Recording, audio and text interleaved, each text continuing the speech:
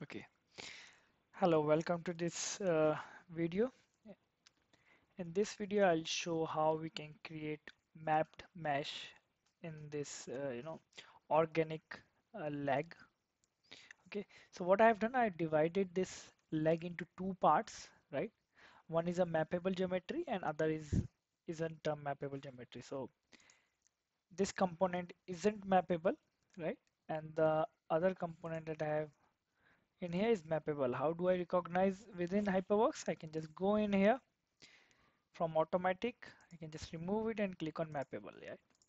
So while yellow color, it will show the geometries or the parts which are mappable. Once I find out that it's mappable now, I can just go into mesh, go to solid mesh, click on the geometry, give the mesh size. It will automatically detect the source and target. Once I'm good, I can just go into option and select what kind of mesh do I want. If say I'm looking for just quartz, I can select just quartz and just click on mesh, right? So it will create the geometries. From here, I'm able to change the density as well. So if I say want this to be 40, this one to be 3 or 4, something like that, I can do.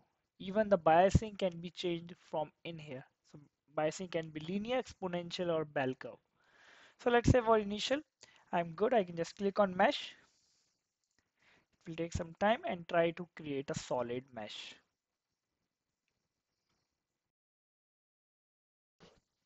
Okay. So here we have the solid mesh. Say I just hide all the components. So this is a solid mesh. So if I just go into the cross section view. So cross section view. Let's see. So it's a solid map mesh, right? All right.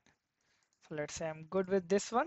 Now let's just go out of the cross section tool. So I can just let's now do it for second component. So we have in here the second component.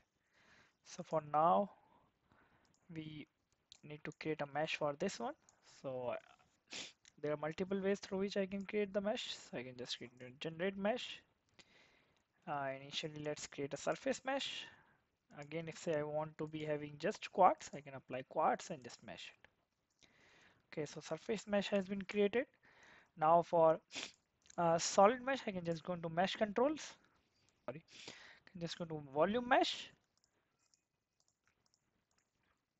and just select the elements from in here.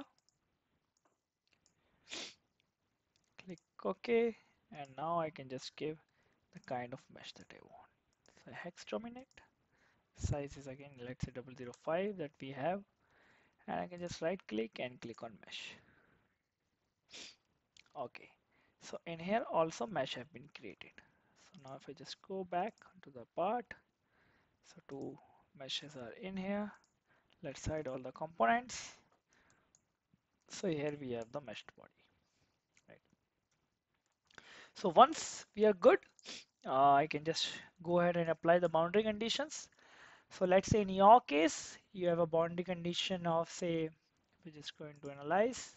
You want enforced displacement at the bottom of the leg. So I can just go into enforced displacement. I can select the nodes on which I want to apply this enforced displacement. Either I can box select them or I can just select manually. Let's select certain nodes, right? Even I can box select in here. There are 6 degrees of freedom in which I can apply. Let's say I want to apply in Z. So let's apply in minus Z. No, let's apply in plus Z. So plus Z, let's apply 2 units. Just enter and just create. So it will create that very boundary condition now. And